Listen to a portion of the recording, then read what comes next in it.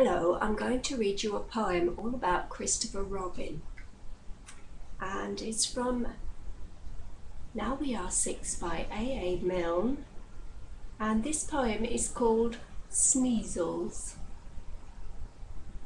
Christopher Robin had weasels and sneezles. They bundled him into his bed. They gave him what goes with a cold in the nose and some more for a cold in the head. They wondered if weasels could turn into measles, if sneezles would turn into mumps. They examined his chest for a rash and the rest of his body for swellings and lumps. They sent for some doctors in sneezles and weasels to tell them what ought to be done.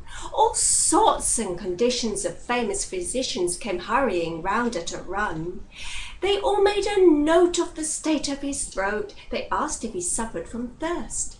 They asked if the sneezles came after the weasels or if the first sneezle came first. They said, if you teasel a sneezle or weasel, a measle may easily grow. But humour or pleasel the weasel or sneezle, the measle will certainly go.